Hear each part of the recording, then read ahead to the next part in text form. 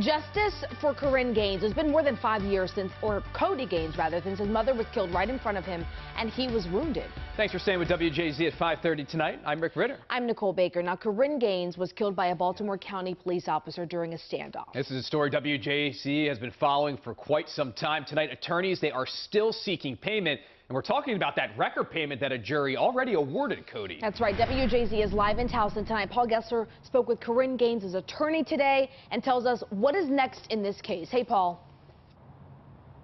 Hey, Nicole and Rick, you and I were in this courtroom throughout the course of that civil trial here a few years ago as well. That settlement for Korryn Gaines' family was reached back in August, but attorneys for the county and Gaines' now 10-year-old son will appear back in court here on Friday morning in a continuing legal battle over a $32 million judgment granted by a jury. In 2016, Baltimore County police shot and killed Korryn Gaines, a 23-year-old mother, during a standoff. Police went to her Randallstown apartment to serve warrants on a failure to appear in a traffic case and on her fiancé for an assault charge.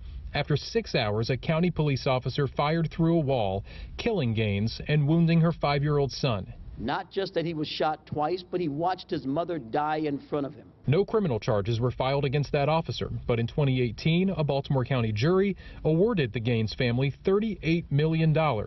A judgment overturned, but later reinstated by an appeals court. So far, the county has only reached a settlement with Korryn Gaines' estate of $3 million. The $32 million judgment for her son remains unpaid. Do survivors of police hostility, do their lives matter? A county spokesperson said they've reached out with a settlement offer, saying in part they remained committed to doing right by the family of Korryn Gaines, demonstrated by reaching a resolution with her estate.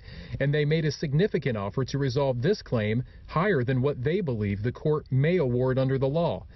There are liability caps for state claims, but attorneys argue those don't apply since this was under a federal statute. This 10-year-old child who was injured at the age of 5 has been carrying this nightmare for the last 5 years.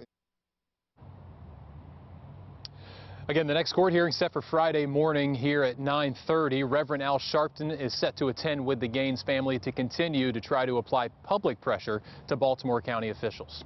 For now, reporting live in Towson at 5:30 tonight, I'm Paul Gessler for WJZ.